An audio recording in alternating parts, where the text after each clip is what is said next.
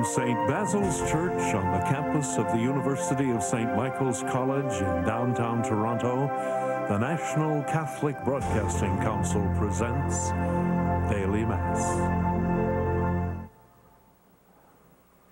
The televising of today's Mass is made possible by a contribution from Mrs. Lorraine Cooper from Sudbury, Ontario. This Mass is offered in memory of her husband, Don Cooper, who died in April 2005, and her brother George Noonan, who died in September 2009. In choosing to remember your husband Don and your brother George in this way, you are joined by thousands of people across Canada, and on their behalf I thank you, Mrs. Cooper. In the name of the Father, and of the Son, and of the Holy Spirit. Amen. May the grace of our Lord Jesus Christ, and the love of God the Father, and the fellowship of the Holy Spirit be with you. The feast today is that of St. Cyril and St. Methodius. They're two brothers who were born in Greece in the 9th century, named Constantine and Methodius. Constantine became Cyril near the end of his life. They were missionaries to the Slavic people. Cyril is the one who has his name put with the Cyrillic alphabet, which he helped create. They're known for using the vernacular in liturgy rather than Latin, and they translated much of the Bible into the Slavic language. Cyril and Methodius had much opposition, which was politically motivated, to the point that they went into exile at one point. They were staunchly supported by the Pope, however. Eventually, Methodius became a bishop. Cyril was long an invalid and became a monk near the end of his life. They were extremely influential during their lives and afterwards. In 1980, Pope John Paul II declared them patrons of Europe. And now as we begin the Mass, let us ask forgiveness for our sins and our selfishness, especially whatever is not what it should be in regard to our motivations for doing good.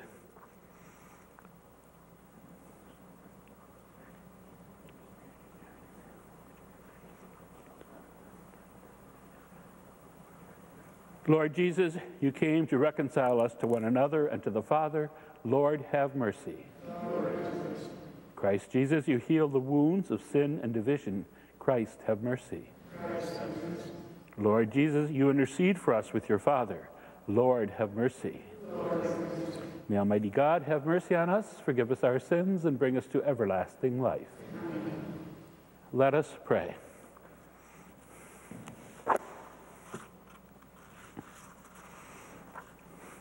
Father, you brought the light of the gospel to the Slavic nations through St. Cyril and his brother St. Methodius. Open our hearts to understand your teaching and help us to become one in faith and praise. Grant this through our Lord Jesus Christ, your Son and our brother, who lives and reigns with you and the Holy Spirit, one God, forever and ever.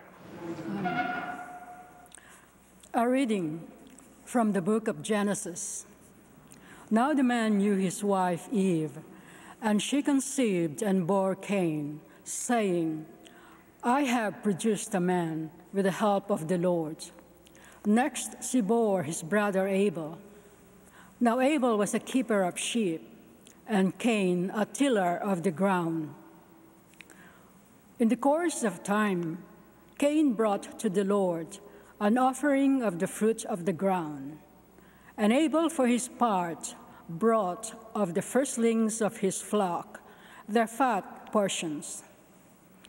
And the Lord had regard for Abel and his offering. But for Cain and his offering, he had no regard. So Cain was very angry, and his countenance fell. The Lord said to Cain, Why are you angry? And why has your countenance fallen? If you do well, will you not be accepted? And if you do not do well, sin is lurking at the door. Its desire is for you, but you must master it. Cain said to his brother Abel, Let us go out to the field. And when they were out in the field, Cain rose up against his brother Abel and killed him. Then the Lord said to Cain, "Where is your brother Abel?" He said, "I do not know. Am I my brother's keeper?" And the Lord said, "What have you done? Listen, your brother's blood is crying out to me from the ground. And now you are cursed from the ground, which has opened its mouth to receive your brother's blood from your hand. When you till the ground, it will no longer yield to you its strength. You will be a fugitive and a wanderer on the earth." Cain said to the Lord, "My punishment is greater than I can bear. Today you have driven me away from the soil, and I shall be hidden from your face. I shall be a fugitive and a wanderer on the earth, and anyone who meets me may kill me." Then the Lord said to him, "Not so. Whoever kills Cain will suffer a sevenfold vengeance." And the Lord put a mark on Cain, so that no one who came upon him would kill him. Adam knew his wife again, and she bore a son and named him Seth, for she said, "God has appointed for me another child instead of Abel, because Cain killed him." The word of the Lord.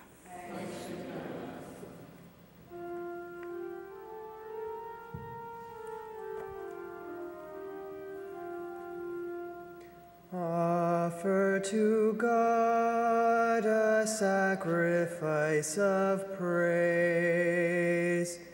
Offer to God a sacrifice of praise. The mighty one, God the Lord, speaks and summons the earth. From the rising of the sun to its setting. Not for your sacrifices do I rebuke you. Your burnt offerings are continually before me.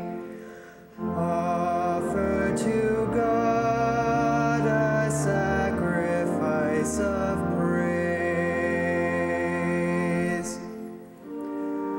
What right have you to recite my statutes, or take my covenant on your lips? For you hate discipline, and you cast my words behind you. Offer to God a sacrifice of praise.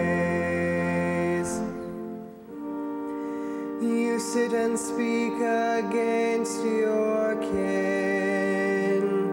You slander your own mother's child.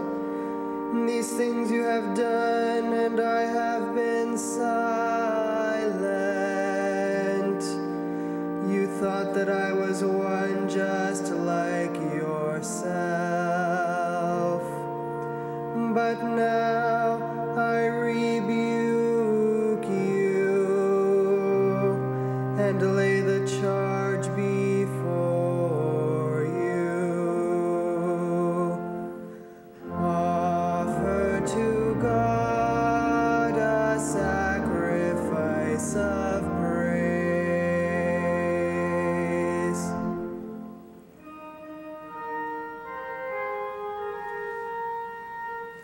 Alleluia.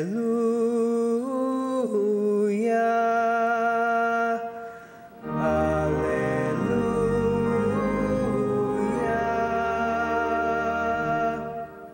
I am the way, the truth, truth and the life, says the Lord. No one comes to the Father except through me. Alleluia.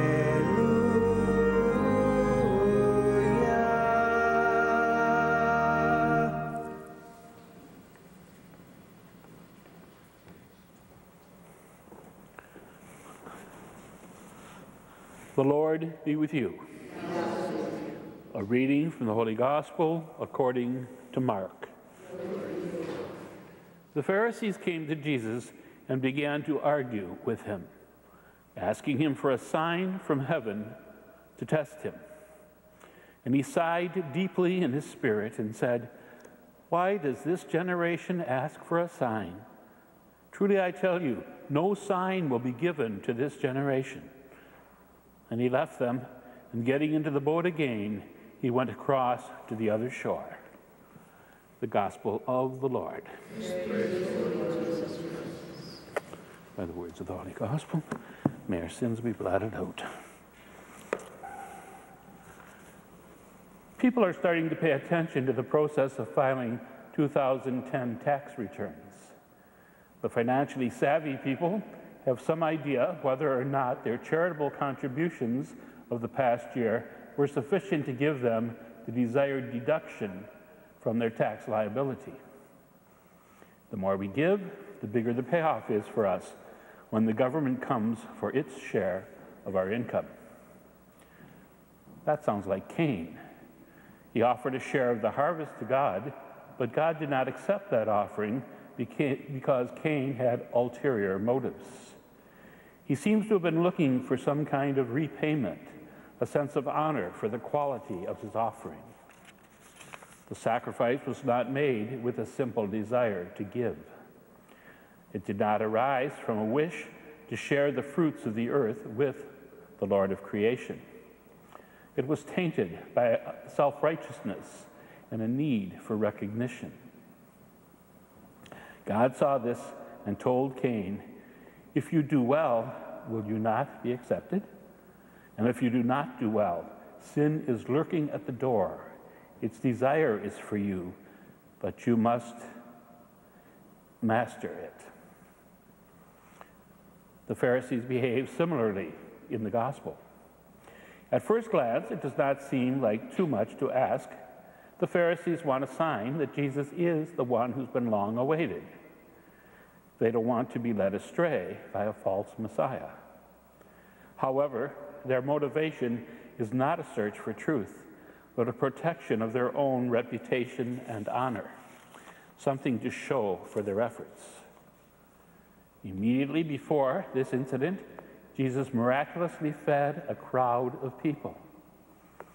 When the Pharisees come and argue with him, demanding a sign, their blindness is not only their failure to pay attention to that event, but a blindness to everything that Jesus has done.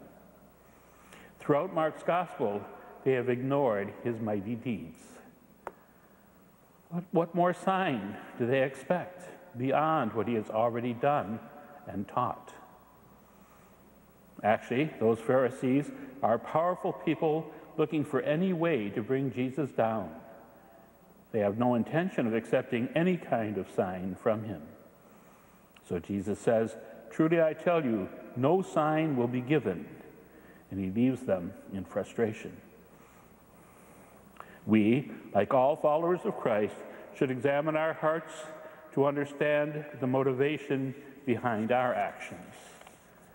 We must learn to give our offerings without expectation of repayment. We should pray without being concerned about what we are getting from it, what's in it for us. We are called to give our commitment to God without expectation of reward, honor, or recognition. Remember, St. Augustine said, "A good deed is sufficient unto itself." We expect tax deductions for our charitable contributions. We expect the reward of eternal life for our commitment to God. But let us do these things not for the reward or payoff, but rather for sheer love of God and one another. from a desire to give glory to our God, who alone deserves all honor.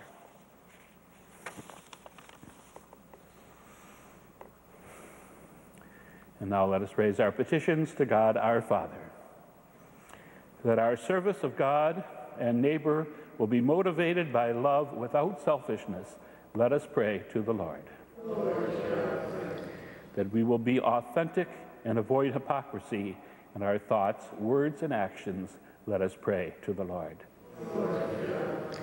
For all those under the patronage of St. Cyril and Methodius, let us pray to the Lord. On this Valentine's Day, that expressions of love that are so popular today will help people everywhere to be truly more loving and caring towards others. Let us pray to the Lord. For greater love and appreciation and respect for human life from conception to natural death, let us pray to the Lord. For those suffering, especially those suffering from things like natural disasters, accidents and terrorism, war and threats of war, the injustice and oppression, let us pray to the Lord. For the sick and injured and all who minister to them, let us pray to the Lord. For all those who died, especially those for whom we've been asked to pray or for whom we've promised to pray, let us pray to the Lord. And for the particular intentions of Mrs. Lorraine Cooper, the one who donated for this Mass today, let us pray to the Lord. O God, our Father, we turn over to you all these petitions we've mentioned and all the other ones within our hearts. Please consider them all and respond to them in a way that is for our good, for your honor and glory, and for the building up of your kingdom on this earth. And we ask all this through Christ our Lord. Amen.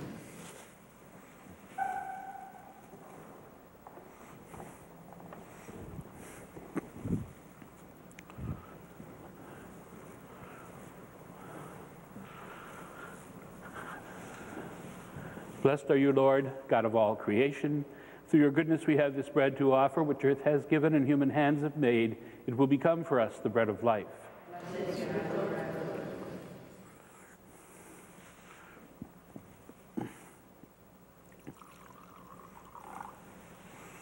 By the mystery of this water and wine, may we come to share in the divine life of Jesus Christ, who humbled himself by sharing in our human life. Blessed are you, Lord, God of all creation. Through your goodness we have this wine to offer, fruit of the vine and the work of human hands. It will become our spiritual drink. Lord God, we ask you to receive us and to be pleased with the sacrifice we offer you with humble and contrite hearts. Lord, wash away my iniquity and cleanse me from all my sins. My brothers and sisters, pray that our sacrifice may be acceptable to God the Almighty Father.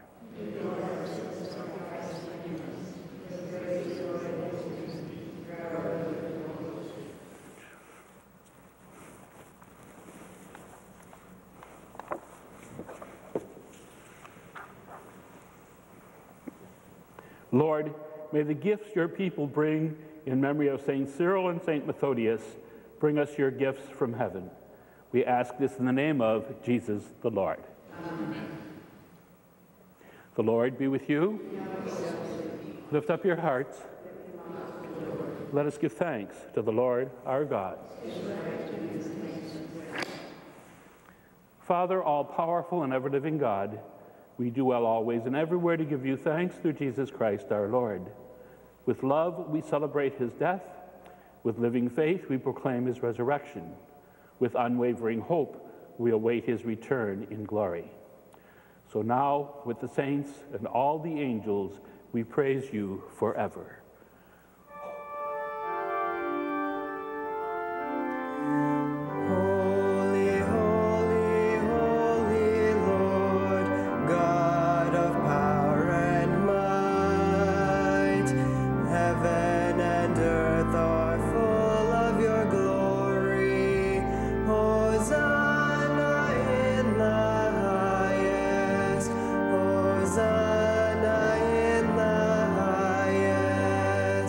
Blessed is he who comes in the name of the Lord.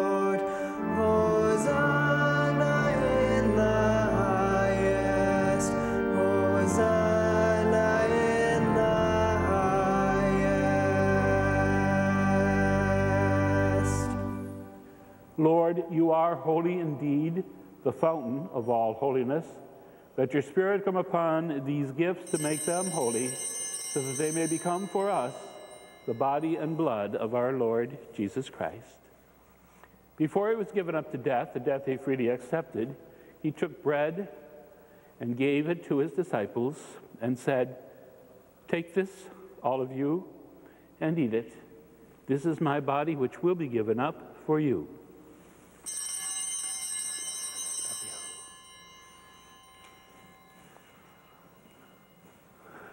When supper was ended, he took the cup.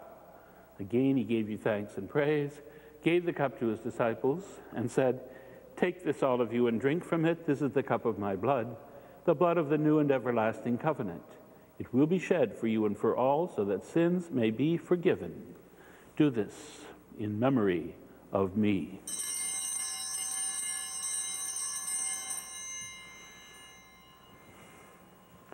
Let us proclaim the mystery of faith.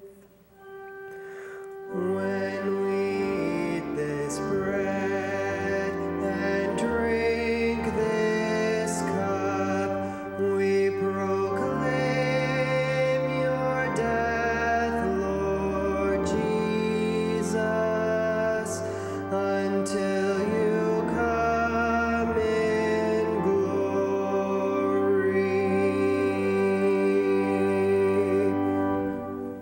In memory of his death and resurrection, we offer you, Father, this life-giving bread, this saving cup. We thank you for counting us worthy to stand in your presence and serve you. May all of us who share in the body and blood of Christ be brought together in unity by the Holy Spirit. Lord, remember your church throughout the world.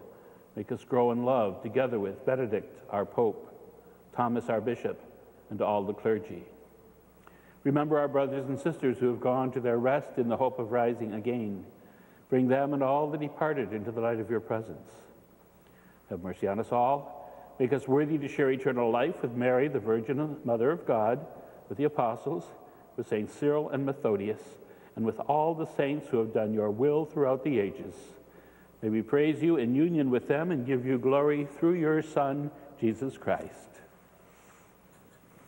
Through him, with him, in the unity of the Holy Spirit, all glory and honor is yours, Almighty Father, forever and ever. Amen.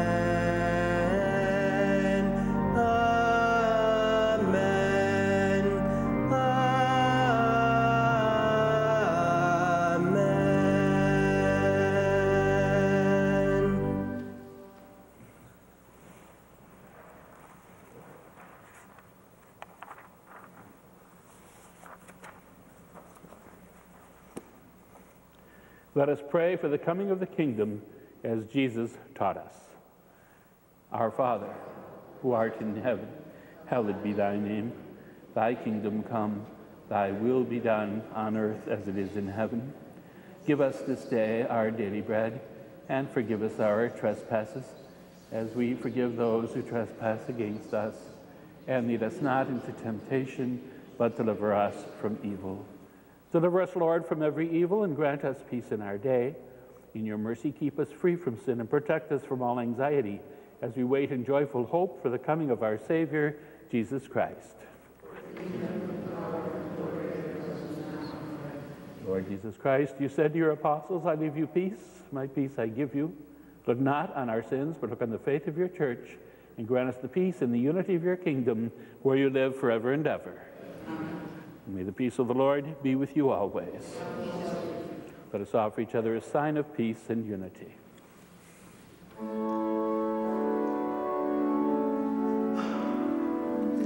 Lamb of God, you take away the sin of the world.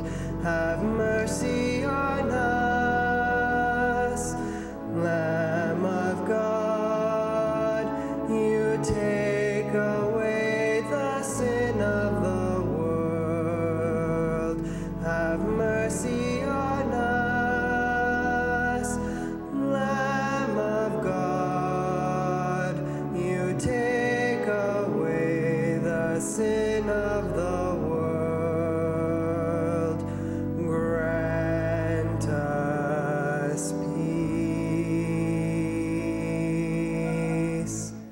Jesus Christ, with faith in your love and mercy, I eat your body and drink your blood.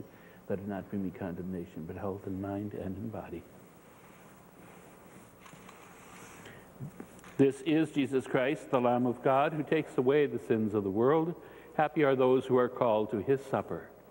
Lord, I am not worthy to receive you, but only say the word, and I shall be healed. May the body and blood of Christ bring me to everlasting life.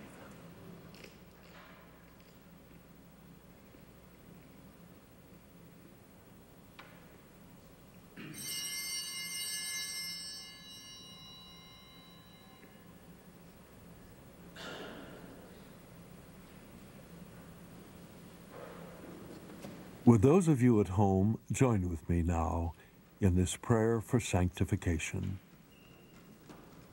Soul of Christ, sanctify me. Body of Christ, save me. Blood of Christ, fill me. Water from the side of Christ, wash me.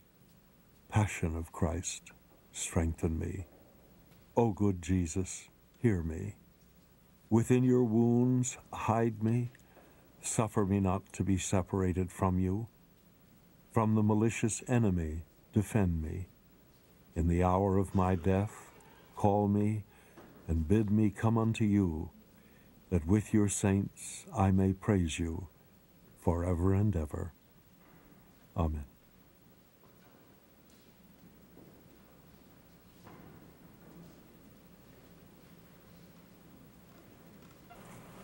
Let us pray.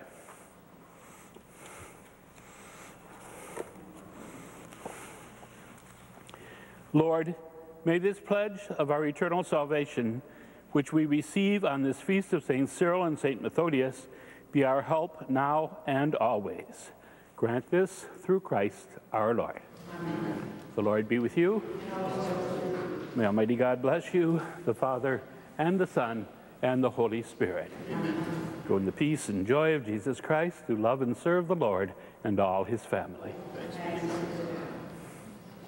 Our thanks to Mrs. Lorraine Cooper from Sudbury, Ontario, whose generous contribution made the televising of today's Mass possible. If you'd like to hear again any reading, gospel, or homily from this week's Masses, visit our website at www.canadiandailymass.com. That's www.canadiandailymass.com.